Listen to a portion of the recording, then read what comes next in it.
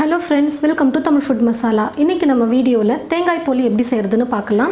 இன்னைக்கு நம்ம மைதா மாவு யூஸ் பண்றதுக்கு பதிலா கோதுமை மாவு யூஸ் பண்ணி நம்ம தேங்காய் போலி செய்ய போறோம். வாங்க எப்படி செய்யறதுன்னு பார்க்கலாம். கோதுமை மாவை சலிச்சு எடுத்து வச்சிருக்கேன். இதோட அளவு பாத்தீங்கன்னா 280 கிராம், 1/4 கிலோ கோதுமை தான் நான் எடுத்துர்க்கேன். உப்பு வந்து தேவையான அளவுக்கு சேர்த்துக்கிறேன். மஞ்சள் தூள் கொஞ்சம் சேர்த்துக்க போறேன். போலி வந்து மேலே வந்து நல்லா கலர் கொடுக்கும், அதுக்காக மஞ்சள் தூள் சேர்க்கிறோம். ரெண்டையும் நல்லா மிக்ஸ் பண்ணி விட்டுடலாம். இப்போ தண்ணி கொஞ்சம் கொஞ்சமாக சேர்த்து மிக்ஸ் பண்ணிக்கலாம். சப்பாத்தி மாவுக்கு எப்படி நம்ம மாவு பசையுமோ அதை விட கொஞ்சம் இலக்கமாக நம்ம வந்து மாவு மிக்ஸ் பண்ணணும்.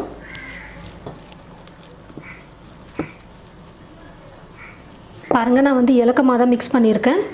நம்ம இந்த அளவுக்கு இலக்கமாக மிக்ஸ் பண்ணும்போது கையில் வந்து மாவு ஒட்டும், அப்போ தெரிஞ்சிக்கலாம் நம்ம இலக்கமாக தான் மிக்ஸ் பண்ணியிருக்கோம் அப்படின்னு. இப்போ வந்து நம்ம கொஞ்சம் கொஞ்சமாக எண்ணெய் சேர்த்து நம்ம மிக்ஸ் பண்ணிக்கலாம். போலி செய்கிறதுக்கெல்லாம் மாவு வந்து எண்ணெய் ஊற்றி நல்லா பிசையணும், அப்போ தான் ரொம்ப சூப்பராக வரும். நான் இப்போ 2 ஸ்பூன் அளவுக்கு சேர்த்துருக்கேன். இப்போ நம்ம எண்ணெய் போட்டு மிக்ஸ் பண்ணும்பொழுது மாவு வந்து ஒட்டாமல் நல்லா வரும். இப்போ 1 ஸ்பூன் அளவுக்கு எண்ணெய் சேர்த்துக்கிறேன். திரும்பவும் நல்லா மிக்ஸ் பண்ணிக்கிறேன்.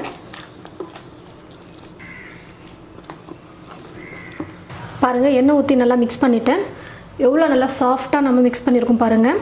இப்போ இந்த மாவு வந்து குறைஞ்சது ஒரு 2லேருந்து 3 மணி நேரமாகச்சு நம்ம ஊற வச்சு எடுத்துக்கணும். அப்போ தான் இன்னும் நல்லா சூப்பராக இருக்கும் போலி செய்கிறதுக்கு.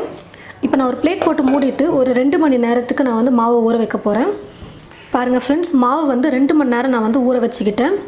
பாருங்கள் எவ்வளோ நல்லா சாஃப்டாக ஊறி எப்படி வந்திருக்கு பாருங்கள் மாவு. நம்ம கையில் மாவு எடுத்தோம்னா இந்த மாதிரி வரணும். நம்ம 2 மணி நேரங்கிறது 4 மணி நேரம் கூட ஊற வைக்கலாம். 2லேருந்து 4 மணி நேரம் நீங்கள் எவ்வளோ நேரம் ஊற வச்சாலும் சூப்பராக இருக்கும்.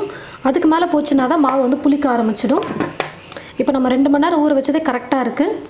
பூர்ணம் வந்து இப்போ ரெடி பண்ணிக்க போகிறோம். நம்ம முதல்ல வெல்லம் வந்து நம்ம கரைச்சி எடுத்துக்கலாம், ஏன்னா அதில் தூசெல்லாம் அதிகமாக இருக்கும். அதனால் கரைச்சி வடிகட்டி எடுத்துக்கலாம். ஃபஸ்ட்டு இந்த கப்பில் 1 கப் அளவுக்கு தேங்காய் எடுத்துருக்கேன்.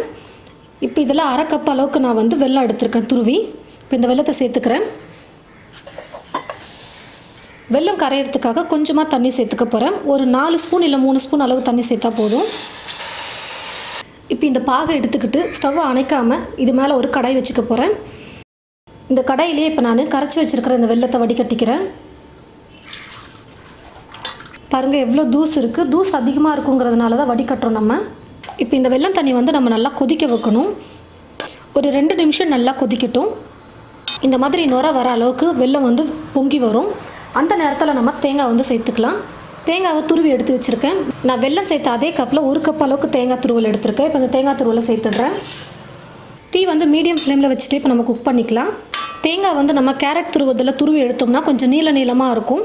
அப்படி துருவறதுக்கு பதிலாக நீங்கள் சின்ன சின்னதாக கட் பண்ணி மிக்சியில் போட்டு இந்த மாதிரி நல்லா பொடியாக நீங்கள் அரைச்சி எடுத்துக்கோங்க. நான் வந்து இந்த தேங்காய் துருவலில் தான் தேங்காய் துருவி எடுத்திருக்கேன், அதனால தான் நல்லா பொடியாக துருவி வந்திருக்கு. இந்த வெல்லம் தண்ணியெல்லாம் நல்லா ட்ரை ஆகிட்டு குக் ஆகணும். இந்த பூர்ணத்தை நம்ம கையில் உருண்டை பண்ணுற அளவுக்கு கெட்டியாக இருக்கணும். இப்போ அது வரைக்கும் நம்ம குக் பண்ணிக்கலாம். மீடியம் ஃப்ளேம்லேயே வச்சுட்டு கொஞ்சம் நேரம் குக் பண்ணோம்னா கரெக்டாக வந்துடும். பாருங்கள், வெல்லம் தண்ணியெல்லாம் நல்லா ட்ரை ஆகிடுச்சு. இப்போ கரெக்டான பதத்துக்கு இருக்குது. ரொம்ப நம்ம ட்ரையாக வதக்கிட்டோம்னா உருண்டை பிடிச்சி உள்ளே வைக்க முடியாது, ரொம்ப ட்ரை ஆகிடும். கையில் நம்ம உருண்டை பிடிக்கிற அளவுக்கு நம்ம அந்த பதம் வந்தோடனே நம்ம ஆஃப் பண்ணிக்கணும். பாருங்கள், இப்போ கரெக்டாக வந்திருக்கு.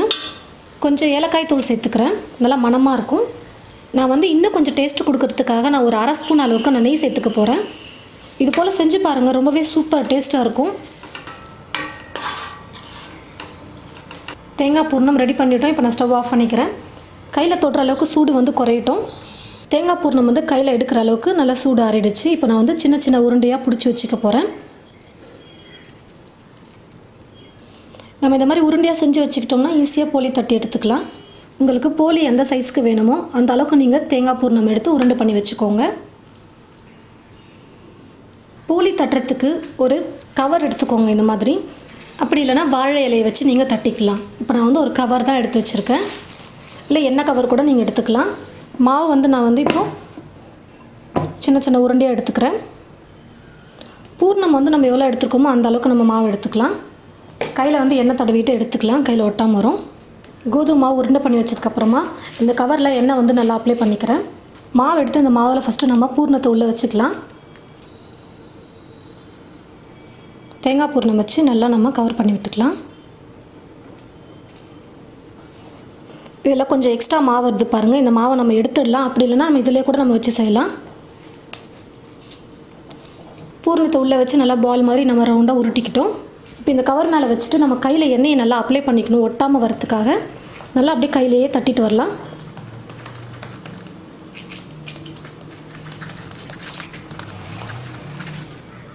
உங்களுக்கு மெல்லிசாக வேணும்னாலும் போலியை மெல்லிசாக தட்டிக்கோங்க, இல்லை கொஞ்சம் மொத்தமாக வேணும்னா மொத்தமாக தட்டி எடுத்துக்கோங்க. பாருங்கள், நம்ம போலி தட்டிக்கிட்டோம். நல்லா சூப்பராக ரவுண்டாக தட்டி எடுத்துக்கிட்டோம். இப்போ வந்து நம்ம தோசைக்கல்லை மேலே போட்டு நம்ம செஞ்சு எடுத்துடலாம். ஸ்டவ் மேலே தோசை தவா வச்சுட்டேன். தவாவும் நல்லா சூடேறிடுச்சு. தட்டி வச்சுருக்கிற போலியை தவாவில் போட்டு சுட்டு எடுத்துடலாம். கையில் இப்படி எடுத்துக்கிட்டு பேப்பரை நீங்கள் இப்படி லைட்டாக எடுத்திங்கனாலே அழகாக வந்துடும்.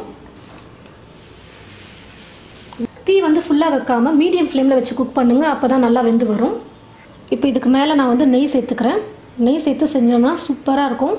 போலி டேஸ்ட்டே அவ்வளோ சூப்பராக இருக்கணும் நம்ம நெய் போட்டு செஞ்சோம்னா. இப்போ நான் இன்னொரு பக்கம் திருப்பிக்கிறேன்.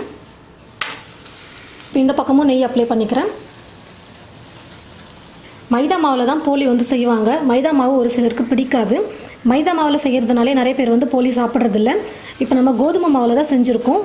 ரொம்ப ஹெல்த்தியான ஒரு ரெசிபி தான். நம்ம வீட்டில் கண்டிப்பாக தாராளமாக ட்ரை பண்ணலாம். எல்லாருக்கும் ரொம்பவே பிடிக்கும். 2 பக்கமும் நல்லா வெந்துருச்சு. இப்போ நான் எடுத்துக்கிறேன். பாருங்கள் ஃப்ரெண்ட்ஸ், கோதுமை மாவில் நம்ம தேங்காய் போலி ரொம்ப டேஸ்டியாக செஞ்சுட்டோம். எவ்வளோ நல்லா வந்திருக்கு பாருங்கள்.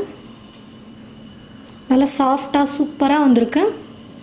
நான் வந்து கொஞ்சம் ஸ்வீட் கொஞ்சம் அதிகமாக போட்டிருக்கிறேன். நல்லா ஸ்வீட்டாக ரொம்ப சூப்பராக வந்திருக்கு. கொஞ்சம் ஸ்வீட் அதிகமாகவே இருக்குது.